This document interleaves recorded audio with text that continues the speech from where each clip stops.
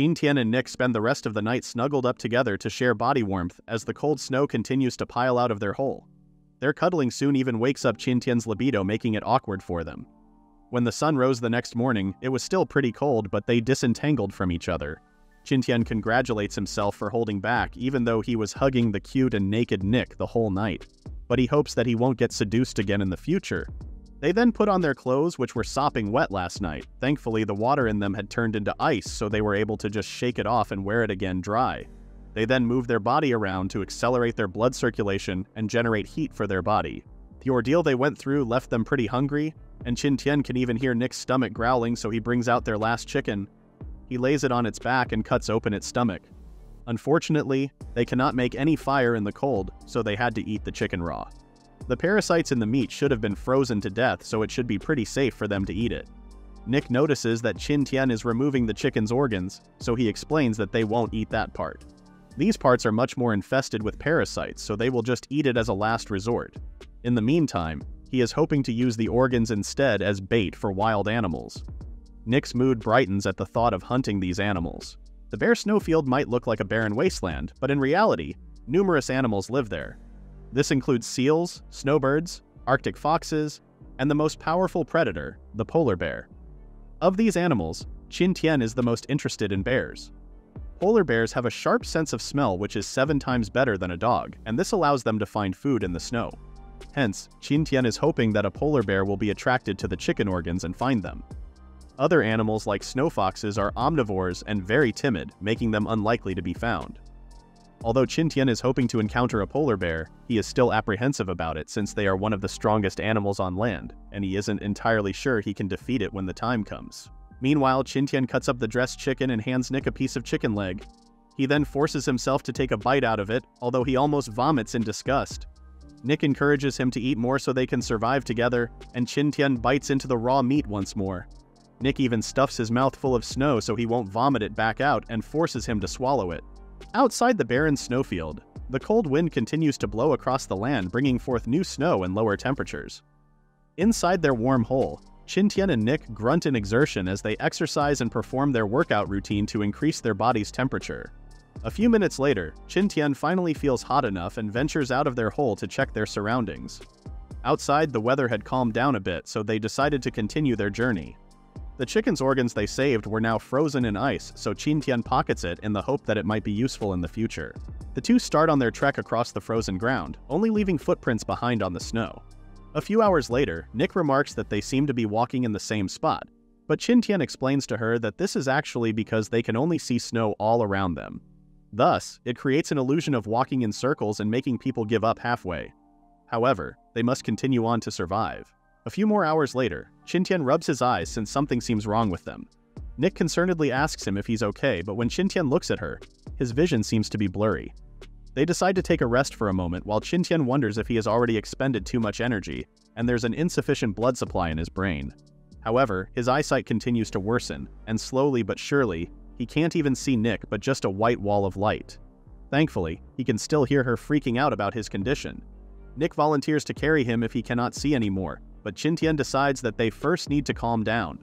There must be a reason for his eyesight, and he checks the Wild First Aid Collections book he bought. Maybe there is some relevant information in it. After a few minutes of reading, he found the reason for his supposed blindness. It was a phenomenon called snow blindness. This is caused by the UV rays from the sun bouncing off the reflective white surface of the snowy ground and into one's eyes. The UV rays damage the cornea, causing one to have blurry vision or temporary blindness. It is advised that the patient go to a dark place or cover the eyes with an ice towel. If one avoids using the eyes, then vision should recover after several days of rest. It is also recommended to use fresh milk as eye drops to relieve the pain. In an emergency, one can also use acupuncture to relieve the symptoms. Most importantly, repeated snow blindness will gradually weaken the vision and can cause chronic eye problems or even permanent blindness. Despite this grave warning, Qin Tian breathes a sigh of relief since it's still just a temporary illness for now. He cuts off a piece of cloth from the edges of his pants and gives it to Nick. He instructs her to cover her eyes with it so what happened to him won't happen to her. The cloth is made from cotton and linen, so it has relatively large gaps between them, allowing her to see slightly through it and still guide them through the snow. This would be the best way for Nick to protect her eyes from the UV rays without making her completely blind. After Nick secures the blindfold over her eyes, Qin Tian grabs hold of her and lets her guide him where to go. Nick still suggests that she can just carry the blinded Qin Tian, but Qin Tian advises her this will be a bad strategy. Carrying him would take a lot of energy out of her, and they can only resist the cold by moving their body. If Qin Tian allows himself to be carried, he'll be frozen to death within 10 minutes. Thus, the two continue on their journey through the frozen wasteland with the cold winds buffeting them from all sides. Although he can't see, Qin Tian knows he won't get hurt if he falls down because the snow is soft all around them. However, if wild animals attack them, then it would be hard for the two of them to drive them away. Qin Tian decides to buy the gift Silver Wolf from the shop, which will help his eyes recover in the shortest amount of time.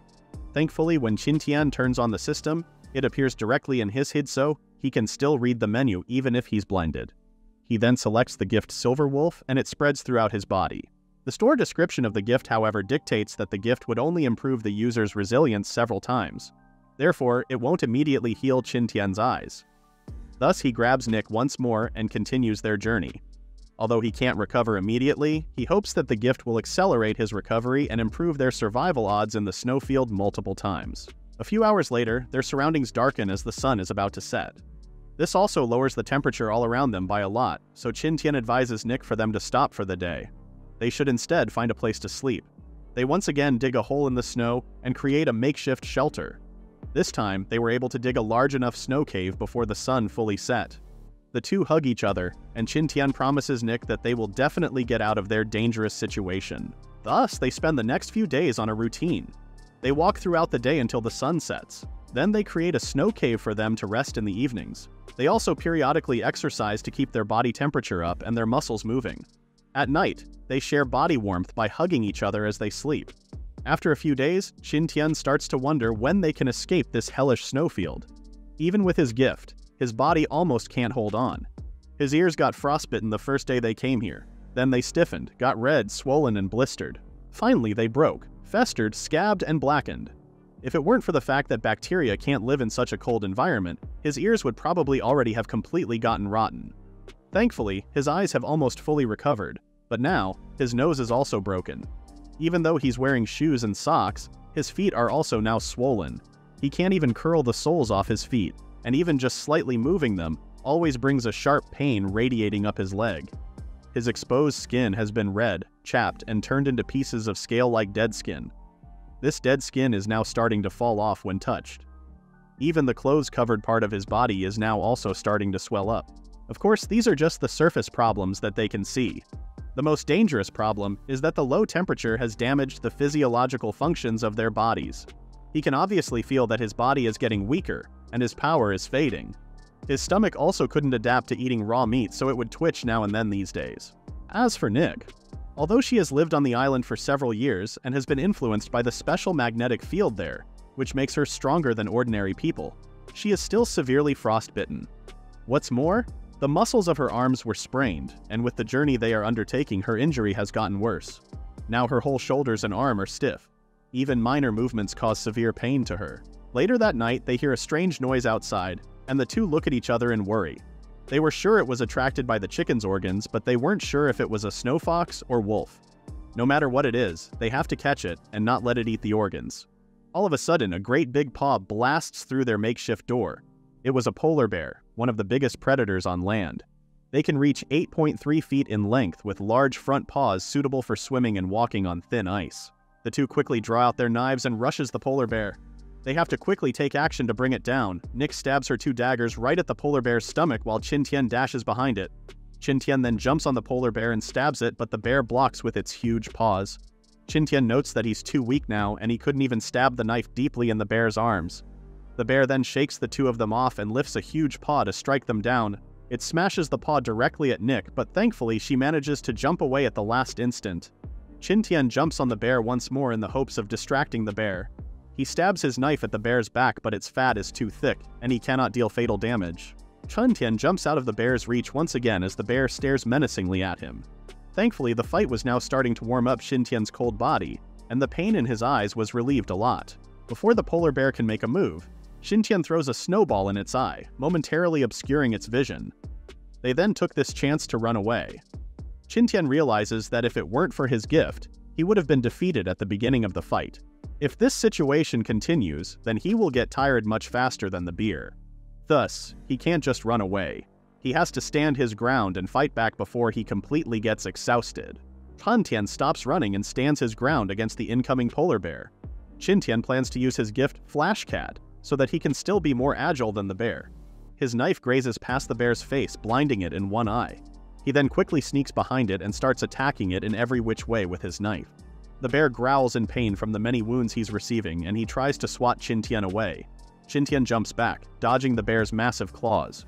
He realizes that if he continues this strategy, then he might be able to finally defeat the bear. However, the bear suddenly roars at the top of its lungs and immediately runs away from the humans.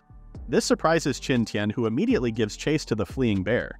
As long as he kills the bear, then they would be able to get a lot of food, and its fur can also be used as a quilt to resist the harsh cold climate. Therefore, he can't let the bear escape. He charges at the bear and slams his knife directly at the bear's side. The bear endures the attack and continues running away. Meanwhile, Nick tries to catch up to the two. All of a sudden, the bear reverses direction and slams into Qin Tian, blasting him back. Qin Tian crashes into the snow, realizing that the bear must have tricked him. It was just pretending to run away so it could turn around and attack him in surprise. The massive bear then stands on its two hind legs in front of Qin Tian, preparing to kill him. Qin Tian's aching body still hasn't recovered as the bear lifts its huge paw to crush Qin Tian. Thankfully, Nick finally catches up and throws her knife at the bear, plunging it deep into the bear's eye socket. While the bear's distracted, Qin Tian uses his remaining points to purchase one last gift from the shop, and he can feel the strength of a rampaging bull coursing through his body. Qin Tian stands and uppercuts the bear with his full strength, hitting it directly in its throat, which explodes in a shower of blood. With that, the bear slowly loses its strength and topples on top of Qin Tian, crushing him under its heavy weight. Nick grabs hold of Qin Tian's hand and tries to pull him away from the bear. Thankfully, the land was packed with snow, so the one-ton polar bear didn't crush him. After getting out from under the bear, Nick hurriedly cuts open the bear's stomach. The two then remove their clothing and crawl inside the bear's inside. There, they were able to stave off the cold since the bear's thick fur and meat acted as an insulator. Not only that, the bear's body temperature is still high but slowly dropping, which means they can't stay there for too long. Qin Tian asks Nick how she's feeling, and Nick assures him that she's recovering pretty well. After recovering from their fight, the two put on their clothes and crawl back out of the bear's stomach. Qin Tian announces that they'll first dig a snow cave, and later, he has a special gift to Nick. A few hours later, Nick is elated at the gift Qin Tian gave her. Her eyes twinkle as she puts on her new gloves and clothes. Qin Tian had successfully managed to skin the polar bear and used its skin to create clothes for both of them. Now, they both feel warmer. Aside from the clothes, Qin Tian had also created a large quilt big enough to wrap both of them. They snuggle under the quilt, and for the first time in a long while, they manage to get a good night's sleep. Qin Tian acknowledges that Nick's conditions had all been his fault. Nick's arms had gotten hurt to save him, and she had been pushing herself outside in the snowfield to guide him when he was blinded. He knows that her body must be almost reaching her limit, and is about to give out. The next day, the two woke up late in the day and fully rested, ready to continue their journey. Nick proclaims that she feels much better now, and her frostbite is also getting better. They survey the skinned carcass of the bear before them and decide to first take care of it. Qin Tian asks Nick to open her mouth and puts one of the bear's eyeballs in her mouth. Nick finds it disgusting, but Qin Tian orders her to chew it well. He tells her that it contains many nutrients, such as fatty acids, vitamins, collagen, and other healthy ingredients that their body sorely needs. He throws the other eyeball in his mouth and chews it too, despite the ugly taste. Afterward, Nick wonders if they should take all the bear's meat with them. Qin Tian wants to take all of it, but he acknowledges that this might be a bad idea. Traveling through the cold weather with a ton of weight might be unwise and dangerous. Thus, he suggests that they only take the best and most useful part of the bear's meat. Since Nick is still severely injured, he instructs her to rest while he handles the butchering of the meat. That way, she'll be strong enough to continue their journey after he finishes. This takes the whole day, and when night falls, they go back to sleep under their quilt. One day of rest was not enough to relieve their long-term tiredness. If it weren't for his gift Silver Wolf, which improved his resilience, Qin Tian believes he would probably be asleep too, like Nick. However, he has to stay awake and keep watch. Instead of sleeping, he opens his character screen and assesses his progress. To fight the polar bear, he purchased the gift Tough Ox with 11,000 points. Thanks to it, he got the strength to pierce the polar bear's throat even though he was exhausted. He worries that his points are draining rapidly, but he checks the mystery gift items in the shop. Inside, different experience packs were presented before him, including a snowfield experience pack, a snow mountain experience pack, and a snow forest experience pack. His eyes widen upon seeing these gifts, and not only that, he is surprised to learn that it only costs 1,000 points to buy one. With it, he would probably save a lot of time.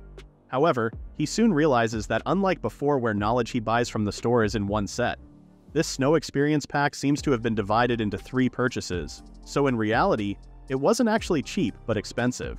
He doesn't have a choice, however, and he is forced to buy the 3 experience packs because the knowledge they contain can save his life. Qin Tian purchases the 3 packs and the knowledge instantly gets transferred into his brain. Ideas and techniques immediately spring into Qin Tian's mind on how to improve their situation. For example, their current habitat of a snow cave can still be improved. If he changes the ceiling into an arch-like form, the cave would be more stable. He should also set more than one entrance into the cave so that in case wild animals like polar bears come charging into their residence, they wouldn't be trapped inside. Not only that, their cave is in reality also a bad location. The snow he used was formed from falling snow, which is way weaker than snow piled by wind, which is heavy and dense.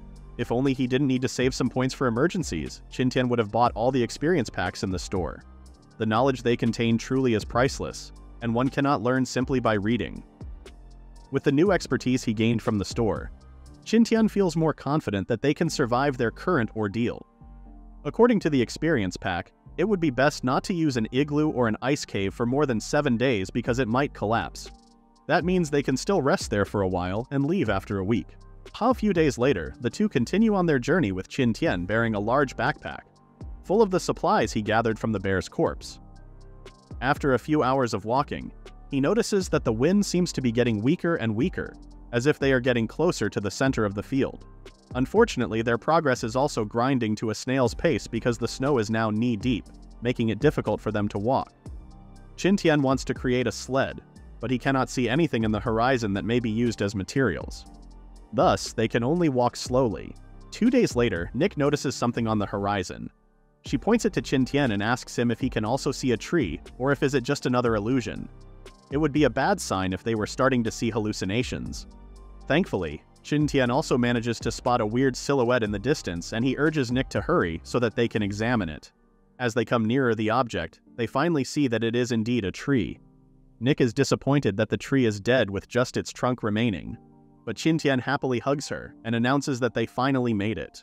Qin Tian caresses the rough wood of the tree and informs Nick that its presence means they have finally entered the forest at the center of the snowfield in Area E7.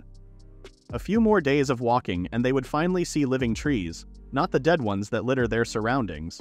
With this good news elevating their mood, Qin Tian decides that they should get some rest first. Qin Tian volunteers to gather some wood so they can finally make some fire, and he advises Nick to rest. However, Nick refuses and instead volunteers to build their snow cave. Qin Tian walks past more dead trees, and he snaps some of their branches to use as kindling. He notices that the trees have been dead for a long time, so the water inside the wood must have been completely lost. This would make the wood crisp, which makes the best fuel for fires. When he returns to Nick, she has also finished carving out a pretty large ice cave in the snow. They then proceed to cut the wood into smaller chips. Lastly, Qin Tian uses his spent lighter and opens it with his knife. He plans to use the cotton wick inside it as an ignition since it was soaked in kerosene. With a flick from the lighter's igniter, the cotton catches on fire and a small but respectable flame slowly but surely spreads over the prepared wood. The two happily scoot closer to the warm fire. When the wind progressively gets stronger and stronger, the two worry that it might blow out the fire, so they hurriedly move the burning wood inside their cave, away from the inclement weather. The surroundings get darker as night looms closer, but they don't seal the entrance of the ice cave. Doing so would trap the smoke inside the cave and suffocate the two. For dinner, they finally don't have to eat raw meat, as Qin Tian happily roasts the bear meat over the fire. Qin Tian urges Nick to eat more since they just went through some tough times, but Nick assures Qin Tian that she isn't bothered as long as she's with him. The two happily eat the sizzling meat. Even though they didn't have any seasonings, it was a top-notch meal for their starving stomachs. Later that night, before they go to sleep, Qin Tian binds together the remaining wood he gathered. He then informs Nick that they'll set out early the next morning before settling in for the night. The next day, they finally reach the forests where a few green trees tower over them. It was still farther than Qin Tian thought, but they ultimately reached it. Nick gazes at the pretty trees in the snow and happily wonders if this is where she will live with Qin Tian in the future. They walk further into the forest, hoping to find a good place to spend the night before it gets dark. An hour later, Nick speaks out to Qin Tian that they seem to be now lost. For her, it felt like they were now going around in circles. Qin Tian wonders that too, so he decides that they should just spend the night where they are right now. Nick protests since there is no leeward slope to protect them from the wind, and it's not on open ground. The snow is also so fluffy that it would be impossible for them to create a snow cave. However, Qin Tian just smiles at her and tells her to leave it to him. To start his plan, Qin Tian uses his sharp katana to cut off one of the large trees with a thick trunk. After the big tree topples over, the two then collect branches with leaves still attached to them from other leafy trees. They then bunch up all of these branches so that Qin Tian can use them to build a house. The two continue collecting their materials until a sizable bunch of them is ready for use. Afterward, they secure the needed materials. Nick ties up the big trunk of the tree to prevent it from rolling away, and then the two lay the collected branches spreadward over one side of the trunk, creating a wall of leaves. Lastly, Qin Tian fills the gaps between the leaves with snow so that the wind cannot blow in from behind and carry away their body heat. The improvised lean-to actually reminds Qin Tian of the very first camp he built back on their island. The only difference is now he's in RS7, and the one stranded with him is not Yellen but Nick. The thought of Yellen makes Nick wonder how the others might be doing right now. When Qin Tian and Nick are warming themselves up in front of the fire, Nick notices that her nose feels itchy. Upon touching it, she learns that it's full of blood. Nick is about to tell Qin Tian about it, but she notices that his nose is bleeding too. However, Qin Tian assuages her worries and tells her that it's normal. After their bodies become warmer, their body's blood rate accelerates back to normal. The capillaries in their noses, which are originally contracted and fragile due to cold, wouldn't be able to handle this new blood rate, so it would rupture and cause a nosebleed. Their noses bleed because they couldn't adapt in time. To fix it, Qin Tian splashes some snow onto his face to cool down his nose, thus slowing down its blood rate. Nick was about to follow his lead, but she noticed that her arms hurt when she tried to move them. Before she can hurt herself even further, Qin Tian helps her and cools her nose down for her. He instructs Nick to not move and instead get some rest. They have been tense the past few days, so they need to relax. As Nick goes to sleep, Qin Tian holds her tight to keep him warm. He then decides to take watch for the whole night. They haven't really encountered any other beasts except for the polar bear they fought and killed, but Qin Tian is worried that the forest isn't totally safe. There might be fatal risks hiding in the dark, so someone has to keep an eye out. The chance of encountering something dangerous might be small, but once it happens, it can be life-threatening, so he cannot let his guard down. He stares at the crackling fire and readies himself for a long night. A few hours later, Qin Tian shakes himself awake. He scolds himself for just staring blankly at the fire and falling asleep. He has to keep his mind busy so he won't fall asleep. Thus, he decides to think about their future instead. Before the ring's energy ran out, Qin Tian managed to have a video call with Yellen. However, they don't know how big their new world is.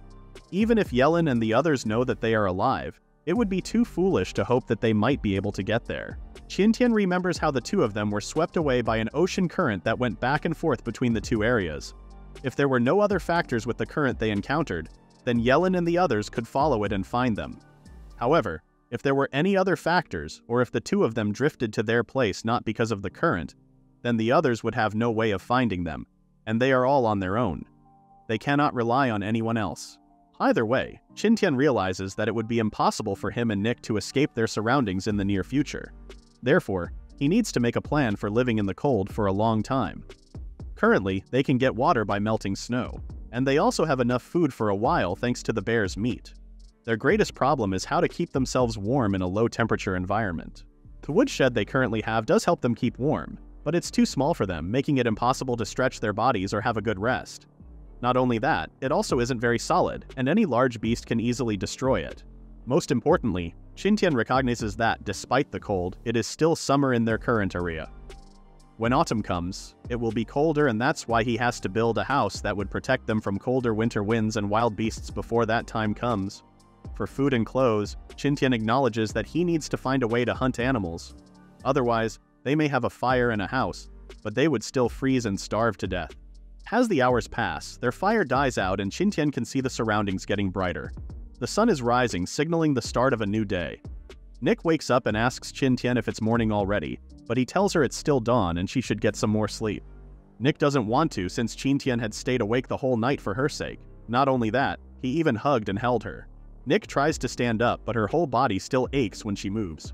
Qin Tian hurriedly stops her and helps her. He suspects that her motion is restricted because of the strain. That would also explain why she would become stiff when she tries to move. To fix it, Qin Tian warns her that he will take off her clothes. The surprised Nick blushes confusingly at his statement. Qin Tian had to convince Nick that he didn't mean anything by what he said, and that he only wanted to massage her so that she would recover faster. He had learned about how strain can make someone's body stiff and aching from the wild first aid collections. It was recommended that one treat this condition with drugs, but since it's hard to find any right now, Qin Tian can only give Nick a massage to relieve her pain and accelerate her recovery. In the case of shoulder strain, the massage therapy recommended is through acupressure, basically pressing down on the body's meridians and then swiveling her shoulders. After he gives her a massage, he instructs Nick to go lie down and rest. Nick tries to apologize for being a burden on him, but he assures her that she is not a burden. If not for her, he would have probably frozen to death on the snow when he became blind a few days ago. She also saved him during that fight with the polar bear. He lets Nick know how important she is to him, so what she needs to do is to rest and recover soon. Nick flushed in embarrassment and covered herself up with her bearskin blanket. Meanwhile, Qin Tian eats some roasted meat for breakfast to start his day. For today, he was planning to start building a house that can keep them warm and defend against beasts. But there's another thing that he first needs to do. He cuts up a round piece of wood and uses both red-hot coals and his knife to carve it into two makeshift wooden drinking glasses. He then puts some snow in it and places it near the fire to melt it and make water. They haven't actually had any water to drink in days. The melted snow quenches their thirst, but Nick wishes that the water be hotter so it can actually warm up their body. Nick tells her that it can be done, but it would take a lot of effort. He could put a stone in the fire and throw it into the water to heat it up. But all he could find around them were more trees and snow. There was no stone in sight. He can also put the wooden cup in the snow directly, since the water inside wouldn't burn it. But over time, this would turn the cup into charcoal, causing it to crack and be poisonous. After putting Nick back in bed, Qin Tian leaves their camp to start the day. He worries that he might walk too far from their camp and Nick may run into danger. Looking around, Qin Tian feels like he is missing something, but he couldn't figure out what it might be. Thus, he decided to open up the system shop and learn more using the experience packs.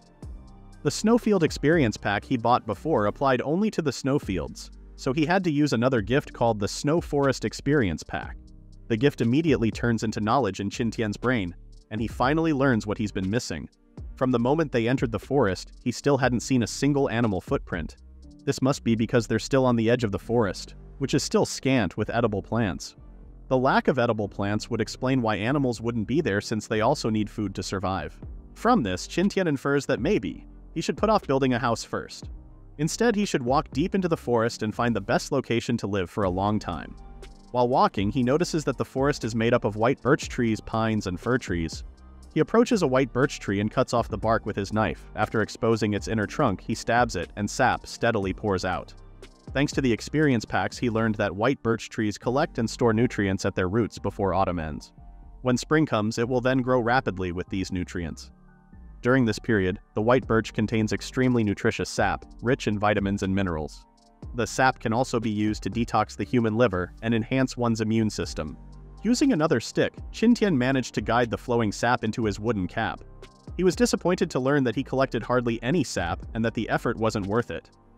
He then peels off the rest of the white birch's bark and chops down the tree with his sword. After the tree falls down, Qin Tian cuts it up into smaller pieces. Now, he has a lot of wood for his projects, and thanks to the gift Tough Ox, he can manage to carry them back to their camp. The sun was beginning to set when Qin Tian arrived back at the camp. Tired of chopping wood, he carves 2 more wooden cups so that he can continuously drink more cups of water without waiting for the snow to melt.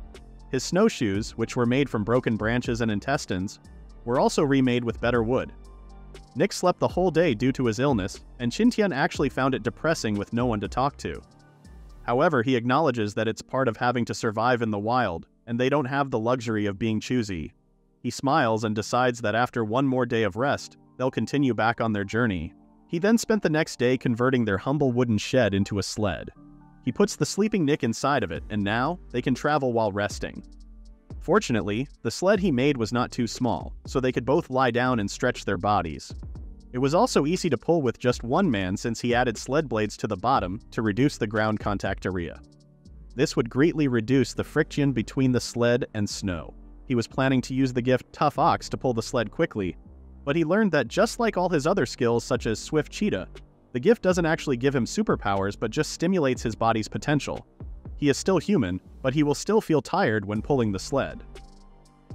Later that night, Qin Tian observes that they are moving too slowly since there's only one person pulling the sled. They are still on the edge of the forest, even though he was walking the whole day. Thankfully, the sled carries their shed so he doesn't have to build it every time they take a break for the night. Nick then wakes up from her rest and joins Qin Tian for dinner in front of the campfire. She asks where they are now, and Qin Tian happily explains that they are still on the forest's edge. She tries to volunteer to take turns pulling the shed, but Qin Tian hurriedly shuts down her ideas. A few minutes later, Qin Tian's stomach starts to rumble, and he hurriedly goes to the forest to relieve himself. After a while, he returns feeling much better. Nick hands him some roasted meat to eat, but his stomach abruptly starts groaning again. He hurriedly goes back to the forest while telling Nick to eat first without him. 1 hour later, Qin Tian sits back beside Nick with a relieved expression on his face. Nick hands him some water to drink while Qin Tian ponders why his stomach seems to have turned on him. He must have eaten something bad, so he wonders if it's the chicken or polar bear meat that disagrees with his stomach. However, he realizes that his stomach should have ached days ago if the meats were the problem, but it only started now. Aside from the meat, water is the only other thing he had consumed, so what could have caused it? He then remembers something from the experience packs. If water is nowhere to be found, people can melt snow into water and drink it. But this would be dangerous for long periods of time. Water lacks minerals the body needs, so even if people boil it to kill bacteria, it can still cause abdominal distension or diarrhea. Qin Tian spits out the water, making Nick ask him what the problem is. Nick tells her what he just remembered and concludes that they should drink as little snow water as possible. If needed, they can use the pine leaves to create some tea before drinking it. Nick reminds him that they don't have stones to boil the water and make tea, but thankfully, Qin Tian has another idea. He puts his sword in the flames of their campfire and waits for it to get hot. He then dips it into their cups of water, making it boil. Nick was amazed at this idea, but Qin Tian admits that he thought of doing it a long time ago. However, he didn't want to do it because putting his sword in the fire would increase its carbon content, decreasing its toughness, and making it brittle and prone to break. It would also take too much time to boil water this way. He's only doing it now because they have no choice, or else they will get diarrhea, which might lead to dehydration. After putting some pine needles in the cup of hot water, the two enjoy their new cup of makeshift tea. Qin Tian then proceeds to rest first, since he has a lot more work to do in the morning. The next day, Qin Tian starts his day by carving a wooden shovel. Using it, he digs all around the snow, hoping to look for stones. Their drinking water is his top priority, so he needs to find some quickly.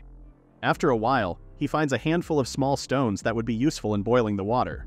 Afterward, Qin Tian resumed pulling the sled deeper and deeper into the forest. After a few hours, something catches his eye, and he hurriedly drops the sled to check it out. In a nearby tree, green moss is growing on its outer bark. It was a sign of life. As Qin Tian pulls the sled throughout their journey, he notices that the mosses on the trees are getting bigger and bigger. Moss itself has a simple structure, so it is greatly affected by its environment, including the soil, light intensities, and even air. That's why mosses can also be used as a pointer to the direction and location of water. In the wilderness, large rocks or trees usually have moss growth on their north side. Thus, one can tell the direction based on this difference. However, locating water is a harder task. Just looking at one tree is not enough to know the direction of a water source. It would be best to compare different mosses from trees at least a kilometer apart and judge their growth. Thankfully, Qin Tian doesn't really care that much about water, since they aren't lacking it right now. With each step Qin Tian takes, he can feel the change in his surroundings as he gets into the middle of the forest. The snow is thinner here, and most importantly, it's also warmer. It's still completely barren compared to tropical forests, but it is still a lot better than the snowfield they were trapped in before. According to the experience packs, there might be berries around, which would also lead to the presence of animals. After 2 hours of walking, Qin Tian sits in the snow, disappointed that he can't find a single source of food. His mood was about to worsen when he spotted a bush a few meters ahead of him. He shows the bush to Nick and informs her that they have finally reached the forest. In the next few days, they'll be settling down in a more secure and permanent place. He then asks Nick if he can leave her for a while so he can find a source of water. Nick happily reports that thanks to Qin Tian's massage, the pain in his arms has been completely gone, and his body is no longer stiff. She can now defend herself to an extent, so Qin Tian shouldn't worry about her too much. Qin Tian uses Swift Cheetah to run around the forest looking for the water source. Without the sled slowing him down, it would be faster for him to do it this way. He studies the moss from different trees in the surroundings, and from them, he learns that the water source is farther from their location. He goes back to Nick and pulls the sled deeper into the forest. This proves fruitful since Qin Tian observes that the moss is getting larger and larger in the trees. Not only that, he finally found animal footprints in the snow. It was the footprint of a snow hare, but it was a few days old, so he couldn't track and capture the hare. Nevertheless, the footprint is a good sign that they were in the right location. After a while, Nick herself spots the creek flowing a few meters away from them. The creek is small and shallow, but the water flow is abundant. It is also full of stones, so they would be able to use those too. Qin Tian points out that they should build their shelter a half-hour away from the creek, since the creek is also essential to all animals. It would be dangerous for them if their shelter was attacked by animals, and there were only 2 of them to defend it. After searching, they found an excellent open space near the creek and decided that that would be their base of operation. The first thing they need to do to build a house is to lay a good foundation. However, they have no tools to use to dig, and they can't make steel tools, so Qin Tian would have to make stone ones. As for food, he hadn't hunted in days, and the bear's meat is enough for only a week, so he would have to stock up soon. Qin Tian heads back to the creek and collects some stones he can use to make tools. One of the stones he found is a flint, which is dense, hard, and is historically used in primitive societies. Back at their camp, he found Nick cooking dinner, so Qin Tian started polishing the stones into axes and hoes. The next day, Qin Tian leaves once more to gather more materials, while Nick, feeling guilty from resting all day, wants to help. She decides to polish the stones Qin Tian collected since polishing doesn't require her soldiers to move too much. Meanwhile, Qin Tian spent the day tracking down animals. He found another fresh trail left by snow hares, which meant that this place was a regular trail for them. It would be too time-consuming to follow the footprints all the way to their nest, and the nest might even be empty, so he just decides to create a trap. First, he made a tripwire using a piece of stick, and then laid down a net under it. If the tripwire is activated, a tree branch above would pull the net shut, capturing any animals that might be on top of it. He then hid the trap under a fine layer of snow. It only took him 10 minutes to set the trap up, so he decided to continue searching for other materials. Qin Tian's search was rewarded with some oyster mushrooms growing in the bark of a tree. Luckily, the mushrooms were not only edible, but are also rich in protein, essential amino acids, and carbohydrates. Looking at all the mushrooms around him, Qin Tian was reminded that it had been a long time since they had eaten something other than roasted meat. He uses the remainder of the net and some bearskin to create a makeshift bag and gather more mushrooms. He wishes that he could use the other furs as bags, but they need them to keep out the cold from their shed. He decides that he should just get more furs later so that he can create some bags. Meanwhile, his mouth is already watering at the thought of mushroom soup for dinner. After walking around some more, Qin Tian also spots some acorns on the bottom of a tree. He could tell squirrels have been through the tree, so he rigs another trap using some tree branch, and the pine cone as bait. If a squirrel tries to get the pine cone, the trap would activate and the branch would pin the squirrel into the trunk.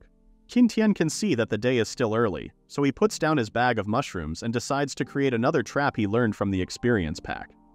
He pulls out his spade and digs a pretty large hole in the ground, using some pointy pieces of wood that he sharpened with a knife. He made a pitfall trap, which he hid with some snow and a small piece of meat as bait. After his fruitful trap-making day, Qin Tian heads back to the camp with his mushrooms. He was surprised to see the rows of tools Nick made. Nick didn't sleep without Qin Tian there to keep watch, so after Qin Tian commended her for the stone tools, she went back to sleep. Meanwhile, he starts cooking dinner using the stones he collected to boil water and make soup. An hour later, the enticing aroma awakens Nick, and they enjoy the soup made of some mushrooms and meat. Qin Tian laments that they don't have any salt to season the soup with, but it was still their best meal to date. Their stock of mushrooms is good enough for one more day, and their meat is also running out, so Qin Tian hopes that he catches some animals soon. He set up many traps, but it depends on luck whether prey would fall into them. Nick realizes that it would be foolish to rely on only hunting as their source of food. If he wants to start a farm, he would need to build a greenhouse, and that would also take too long. Thus, he decides that they might need to rely on aquatic animals as a reliable source of food, so they would need to search for larger bodies of water soon. Nick falls asleep in front of the fire, so Qin Tian carries her back to their shed. Their bleak situation is annoying Qin Tian since autumn is fast approaching in 2 months. Before then, he would need to build a cabin and get enough food to last through winter, or they would die. The next day, when Qin Tian checked his traps, he managed to catch snow hares, some squirrels, and a snowy owl. His trap's success rate was 50%, so if he created more traps, then he would capture more animals. Thanks to the experience packs, he could place the traps at the right location, which really improved his chances. Unfortunately, the pitfall trap didn't catch any large predators. There's not even a footprint around it. Qin Tian wonders if he should improve the bait with live animals, but he realizes that the animals are just enough for him and Nick, so he can't do that. He then creates a few more traps and heads back to their camp where Nick is grinding their stone tools. He informs her that he had managed to create hundreds of traps around their camp and divided them into 4 zones. That way, he would only go to 1 zone per day because the animals might get scared if he only targeted a specific place. However, the animals would disappear when winter comes, so they shouldn't rely on them too much. He then hands the animals he caught to Nick. For the next few days, Nick would be the one to collect the trapped animals and reset their baits, while Qin Tian would focus on creating their cabin. He uses the stone axe to chop off some wood to use as walls, and he digs into the ground using the stone hoe so that he can erect the cabin's foundation. A few days later, their clearing gets larger as more trees fall while their cabin also takes shape. Since they don't have any nails, Qin Tian carves the edges of the wood into joints that perfectly fit together. This was something the ancient Chinese did. 1.5 months later, the cabin is finally finished, with evergreen leaves as a roof and fur to act as their door. Qin Tian was disappointed that the system only grants points upon accomplishing a task the first time, so he didn't really get any points now. He had already created cabins back on the island. Inside the cabin was a comfortable bed big enough for the 2 of them, and a fire. Nick asks him why he made 2 windows in the cabin when it's so cold outside. But Qin Tian reminds her that smoke still needs to escape the cabin. If there were no windows, they would be poisoned by carbon monoxide. They also couldn't make a larger cabin since the heat will dissipate quicker, and it would be harder to keep it warm. When the campfire inside the cabin burns, the rising smoke continuously smolders the roof, filling the room with warm air, which would also help reduce the moisture in the wood and prevent it from rotting. The smoke also contains tar, which would penetrate and seal the small holes in the house, improving its insect resistance and waterproofness. Nick asks him what they should do with the piles of frozen hares and squirrels they stocked up for winter. It would be creepy for them to stay inside the cabin, and Qin Tian doesn't want to wake up seeing hundreds of dead eyes staring at him, so he decides to build a small chest outside in the next few days. As Nick heads outside to prepare the wood, Qin Tian appraises their progress. They have collected over 100 animals, ranging from hares, squirrels, owls, lemmings, and even snow foxes. They also have a wide and thick fur blanket. He wants to make some pottery jars next because boiling water with stone is too time-consuming. However, this would delay his search for possible fisheries. He then heads outside the cabin to start on the small chest made of wood for their storage of animals. The cold would also prevent the animals from going bad. Later that night, Qin Tian ponders the approaching autumn while creating nets made from some ropes he made. When Nick wakes up, they exchange tasks and Qin Tian sleeps, exhausted from all the preparation they have been doing for the upcoming winter. When Qin Tian woke up, something confused him. He didn't sleep for too long, so why is there already sunlight outside? When he opened the window, it indeed was daybreak, confusing him some more. He wonders if this is a polar day phenomenon, but such a thing happens only in the polar regions. Nick asks him what he's talking about, so he has to explain that the polar day is also known as the perpetual day or midnight sun. Since the Earth is tilted on its axis, one polar region of the planet would receive more than 24 hours of day or night. Nick is amazed to learn this, but Qin Tian admits that it can also be annoying. He doesn't have any tools to accurately measure the time, so he has been adjusting his schedule based on the amount of daylight. If they truly are having a polar day, then his regular life would be disrupted. He doesn't want to rely on just his own biological clock to tell the time, so he wonders what he could do. He can create a sundial that would tell the time based on the position of the sun in the sky. However, right now, the sun shines more than 12 hours during the day, so it would be useless. He also cannot use the stars, since most of the time it would be too bright to see them. If this continues, their schedule might fail to keep up with their biological clocks. Unfortunately, he couldn't really think of a solution, so he would have to rely on his biological clock for now. It may not be very accurate, but at least it can provide him with a rough judgment. He then goes back to sleep after asking Nick to wake him up when she feels hungry. 3 days later, the two set out on another expedition to look for a good place to fish after preparing multiple boxes. It was still summer, so the wind was still warmer than before. They follow the creek upstream in the hopes that it will lead to a much larger body of water. After walking for a whole day, they stop to rest for the night. The sun is still shining above them, but Qin Tian's biological clock is telling him it's already 6 p.m. While Nick is setting up their camp, Qin Tian leaves to set up a simple hangman's trap nearby. The trap would strangle any animal that will put its head through it, since the more it struggles, the tighter the noose would become. They brought a lot of food with them, so Qin Tian doesn't really need to hunt, but it would be great if he did catch something. The next day, a large animal spots Qin Tian's simple trap, but instead of getting caught, it just destroys the branch the rope is connected to. Qin Tian spotted the animal and wondered if it was a honey badger. A honey badger is supposed to be white, but this animal is colored brown, so he deduces that it might be a Wolverinian steed. Wolverines live in boreal forests and tundra grassland, while honey badgers live in the rainforests, so he believes that his conclusion must be right. The wolverine is a territorial creature, and upon seeing Qin Tian, it releases a loud roar and rushes to attack with its teeth and claws. In the wilds, the wolverine curls its body to minimize the damage caused by the teeth of other animals, but against Qin Tian's sharp knife, this strategy doesn't really work. After killing the animals, he goes back to Nick and continues their journey. A few hours later, Nick spots a large river ahead of them, and the two drop their sled to quickly check it out. To their amazement, it wasn't only a large river, but a river heading directly into a group of mountains. After the time they spent on the empty snowfield and in the monotonous forests, the snow mountain made them want to go climb it for a simple look. Qin Tian also hopes that just like the mountains back on the island, there might be iron ores in the mountains which they can use to create metal tools. With a new destination on the horizon, the two excitedly decide to check it out. Looking at the towering mountain before them, Qin Tian notices something strange. Recalling the map he saw of Zone E7, the mountain area is in the center of the map.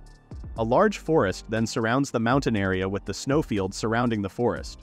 On the map, the forest was much larger than the snowfield, and yet it took them almost a week to cross the snowfield, but just a few days to travel through the forest and reach the mountain area. He does admit that they were traveling slowly through the snowfield, because they didn't have the sled, but it still doesn't make sense. Nick notices his troubled face, but Qin Tian doesn't want to worry her. So instead, they continue following the river. A little while later, they spot what they are looking for, a fish. Qin Tian recognizes the fish as an Arctic char, a fish that usually lives in the polar regions of Europe and America. Arctic chars usually travel in rivers through the year, spending summer in the sea but retreating back to rivers in the autumn. This makes Qin Tian realize that more fish should be upstream of the river, and they hurriedly pull their sled. After a day of pulling, they finally reach their destination, and a beautiful pond opens up before them. Strangely, they hear some trees being felled, and they quickly check if someone is there. However, Nick sees a strange large mouse gnawing on the fallen tree. Qin Tian explains to her that it's not a mouse but a beaver. The beaver starts running away upon seeing them, leaving Nick to wonder what beaver meat tastes like. Meanwhile, Qin Tian studies the fallen tree and the way it was cut up. The tree wasn't hollowed by insects, nor was it forcibly broken by external forces like strong wind. That must mean that the beaver from earlier had gnawed through solid wood to bring the tree down. Beavers usually have 4 huge and hard front teeth, and they can easily gnaw through a tree as thick as a human's head within just 2 hours. Nick is getting more and more astounded by beavers the more she hears about them. This was further intensified when Qin Tian guessed that the pond before them could have evolved from woodland after beavers built dams. They truly are the master architects of nature. Qin Tian was knowledgeable about them thanks to the system, but he was still shocked to see the beaver's capabilities with his own eyes. The pond before them looks huge, but the largest dam built by beavers back on Earth was more than 850 meters, so it still makes sense. Beavers are also herbivores, mainly eating tree branches and bark. That would mean they don't have to share the fish in the pond with the beavers. The fish in the lake are so plentiful that it should be enough for 2 humans to survive through the winter. He tells Nick the good news, and that they don't even have to set traps for wild animals. Instead, they can just relax and focus on catching the fish. A few minutes later, they started fishing by using spears made by Qin Tian. After they catch a sizable amount, they roast them in a fire and happily eat their new meal. There are only a few types of fish on the pond, but thankfully, they don't have too strong a taste, unlike the animals they have been eating the past few days. After eating, they organize everything they need to catch more fish. Nick pulls out the fish traps they made while Qin Tian prepares some hare meat to be used as bait. After putting the meat inside the traps, they drop it into the water. Now, they have a steady supply of food. In winter, all creatures become quiet as animals either hibernate or migrate to escape the severe cold. However, fishes are different since they live in the water. Thus, it's a natural steady source of food. Qin Tian's next challenge is to prepare warm clothes for winter. However, he first wants to see the snowy mountains some more. The two of them put their items back on the sled and set off once more higher into the mountain slopes. As they climb the mountains, Nick stops as she notices some weird animal hair hanging from the trees. Qin Tian recognizes the hair as reindeer hair that must have fallen during the seasonal changes. That means they might be able to get warmer furs for the winter. According to the Snow Forest Experience collections, reindeer migrate 8 months of the year to find food and escape the cold. There might be a chance that they wouldn't be able to find the reindeer herd, but Qin Tian couldn't let go of this chance. After 2 days of tracking, the two finally found the herd consisting of at least 200 reindeer. Qin Tian could easily capture one of them using his gift, Swift Cheetah, but that would frighten the other reindeer and drive them away. Instead, he tells Nick that they should retreat in the meantime and prepare themselves. Then, they can dig a trap near the herd so that the reindeer would run into it one by one. After 3 days of preparation, they are ready to enact their plan. Qin Tian quickly jumps out of the bushes yelling at the top of his lungs and waving his stone axe. Upon seeing him, the reindeer obviously get frightened and run for their lives. Qin Tian manages to catch up to one of them, and with one swing of his axe, the reindeer falls to the ground dead. Meanwhile, another reindeer distracts Qin Tian due to its strange behavior. Despite him being so close, the reindeer wasn't running away. The reindeer then suddenly grunts in exertion before running away, leaving behind a newly born reindeer fawn. On the other side of the clearing, the pitfall trap they created was activated, and 7 reindeer got caught in it. However, this wasn't enough for Nick, and she quickly charged at the herd of reindeer. Using her dual knives, she manages to take down a couple more of them, but the majority manages to escape. She hurriedly goes to report to Qin Tian, but she finds him nursing a baby reindeer fawn. Qin Tian informs her that the fawn was choking on the amniotic fluid, and he hands the fawn to her for a while. Meanwhile, Qin Tian approaches one of the trees around them and peels off its bark. After fashioning the bark into a pipe and lighting it on fire, Qin Tian blows the smoke into the fawn's face. The smoke causes the fawn to cough, and it manages to cough out the amniotic fluid it was choking on. This was a technique Qin Tian saw one of the elders use back in the village to save a calf. Nick asks him if they should keep it, and Qin Tian agrees. Reindeers are mammals, meaning they would need milk to feed it. However, Qin Tian has no idea where to get some. Since reindeer live in such an extreme environment, they grow up extremely fast. It will only take a day for the baby reindeer to learn how to stand, run, and search for food. This fast growth might mean it won't need milk to grow, but Qin Tian's instinct says that newborns are very weak and must drink milk. Not knowing what to do, they decide to just light a bonfire to provide warmth for the baby reindeer while they deal with the other reindeer corpses. Nick pets the reindeer fawn sleeping on her lap, while Qin Tian collects the 16 reindeer they managed to kill. They are more than enough to provide all the fur they need for winter. However, transporting them back to their camp might be a problem since each adult reindeer weighs about 440 pounds. In the meantime, he decides to just clean them all up and deal with the issue later. He goes back to Nick, who is gushing over the cuteness of the baby reindeer. Qin Tian switches with Nick and warms up the baby reindeer near the bonfire. He wonders what he should name it, but he realizes that it might even be too early to give it a name. After all, he's not sure it would even survive. He tries to check if the reindeer is still even alive, and thankfully, he can feel its weak breath with his fingers. He starts petting the baby reindeer, while telling it that it needs to grow up since he needs someone to pull their sled just like Santa Claus's sled. The next day, the baby reindeer is alive and well as it shakingly tries to learn how to walk. Qin Tian wonders if it might run away, but surprisingly, the reindeer instead scoots over closer to him. The reindeer sniffs all over him, making Qin Tian suspect that it might be looking for breast milk. Qin Tian sadly informs the inquisitive reindeer that he doesn't have any breast milk. However, he opens his hand and offers him some moss he collected earlier. If the baby reindeer doesn't eat it, then he has no idea what to do then. Thankfully, the reindeer starts eating the moss after giving it some cursory sniff. Nick exits the shed after resting, and she is happy to learn that the baby reindeer can now stand up and even walk. She giggles as the reindeer licks her face, showing its affection for her. Qin Tian guesses that the reindeer might have remembered her smell. Nick did help in saving the reindeer's life by cleaning up the amniotic fluid. The two then switch tasks as Qin Tian enters their shed to rest, while Nick continues taking care of and feeding the reindeer. As Qin Tian lies down on their bed of furs, he starts thinking of what they should do next. They now have the necessary supplies to create warm clothes for winter. Should they head to the snow mountains some more, or should they return back to the cabin? In the end, Qin Tian decides that they should head back to the cabin. They were just planning to establish some fisheries, but they ended up taking a massive detour just to get reindeer fur. In addition, the materials they have gathered are increasing, and it's becoming more difficult for them to move it. As for the reindeer meat, Qin Tian wonders if he should even try to bring it back to their camp. At first, he was thinking of transporting them several times, but there's no need for that now. They already found a fishery, so there's no problem with their food supply. It would just end up tiring them out. Maybe he should just bring back the reindeer's furs and tendons.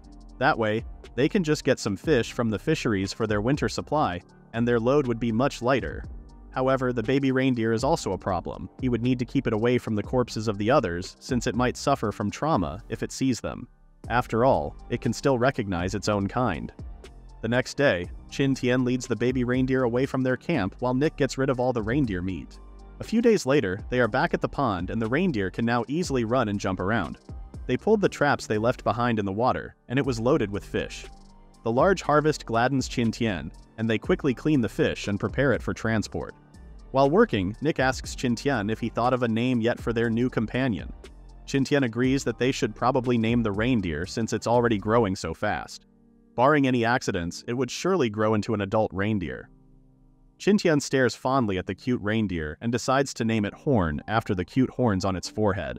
1 week later, they were back at their main base and Qin Tian had spent the past few days creating a small wooden shed for Horn. It was even placed right by their cabin's window so they could keep an eye on it. Reindeers typically have thick fur so they can survive winter. But since Horn is still a child, they usually cuddle with their parents to stay warm. However, Horn isn't with his kind, so they decide to keep him with them inside their cabin for now. A few nights later, Qin Tian is trying to sleep next to Nick, but the freezing cold seems to have intensified, making him shiver terribly. He tries to open the window to check what's up, but a cold surge of freezing air suddenly blows inside. Qin Tian hurriedly shuts the window close. He then tells Nick that it's snowing heavily and the polar day is finally over. It's finally dark again, and it looks like the change in season is finally starting. They would have to deal with the snow as soon as possible, and their trip to the snow mountain is cancelled. Winter is definitely not a time for travel since they can run into a snowstorm outside and bury themselves if they aren't careful. They then go back to sleep since they would probably have a very busy day ahead. The next morning, they found their whole camp covered with snow. They wouldn't have been able to push open the door, but thankfully, Qin Tian thought ahead and designed it to open inward. Horn quickly jumps around and plays in the soft snow while the two humans go to work dealing with the reindeer fur. Their food stock is so large that Qin Tian also suggests making a warehouse to store them in. They then spend the next week stockpiling and preparing for winter, while Qin Tian also starts on building a kiln. They now have everything they need for winter, so next, he wants to improve their quality of life. With a kiln, they can make pots and pans, and he might even be able to make a bathtub. A few days later, he finishes the pots and pans, but he has no idea on how to start on a bathtub. Thus, he changes his idea instead. First, they would need to build another hut.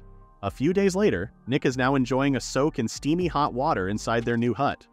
It turns out that Nick's plan was to build a hut, remove all the snow inside, dig a hole, and plaster it with mud. He then burned some firewood inside the mud-plastered hole, which solidified the mud into an improvised bathtub. After her bath, she sees Qin Tian heading out again to check on their traps. He told her that even though they have lots of fish, it would be tiring to eat it all the time, so they should try other foods too. Nick decides to accompany him along with Horn, who runs away looking for his own food. They are also about to split up and check the traps when Horn comes back bleating loudly. The reindeer seem to be telling them something, so they decided to follow him. Horn then leads them to a bush full of colorful berries that Qin Tian identified as cloudberries. The place was full of them and the two gathered them in their bags. The berries usually grow on the ground and are sheltered by weeds, so it is very well hidden from the eyes. If it weren't for Horn, they would have never found them on their own. Later that night, they try the berries and their eyes twinkle from their sweet and sour taste. They finally don't have to eat just meat anymore. When October arrives, snow is now heavily falling from the sky. Nick and Qin Tian are wearing more and more fur on their bodies, but they know that it's still not the middle of winter. For today, they have decided to go out and look for seal oil. They head out of the forest and back into the snowfield in the hopes of hunting some seal in the ice sheets. They also brought Horn with them to pull their sled through the snow. For shelter, Nick volunteers to create an igloo in the snow. Nick was doubtful that the soft snow could even hold up an igloo, but she was proven wrong when the snow blocks proved hard enough when she tried to make one. Qin Tian explains that it's because although the freshly fallen snow is soft, the way it gets accumulated through time makes it denser under the effect of gravity. Except for the fluffy snow on the surface, the deeper snow has accumulated for years and has been compacted by gravity. Cutting snow blocks and stacking them up actually reminds Qin Tian of his childhood. They also cannot work continuously since they have to be careful not to sweat. Sweating would get their clothes wet, and when this freezes, the clothes wouldn't keep them warm anymore. Therefore, they have to stop working when they feel hot enough to sweat. After 2 hours, their igloo is finally finished. They also made a separate snow cave for Horn to sleep in. Inside the igloo, Nick wonders if other people are living there like them. Qin Tian replies that although he's not sure, someone probably lived there before. He recalls how Huang Yiqiu informed him that there was a laboratory in each zone in Biosphere 3. That means there must have been a laboratory here in the past, even though the researchers might already be dead. If they can find the laboratory, they might be able to get help and contact the others. Thus, Qin Tian decides to start searching for it after winter. After eating some meat, they go to sleep inside the igloo. The next day, they finally reach the ice sheets, and on the horizon resting under the bright sun are a group of seals. It looks like their journey wasn't in vain. That is all for Part 8. Stay tuned for the next part.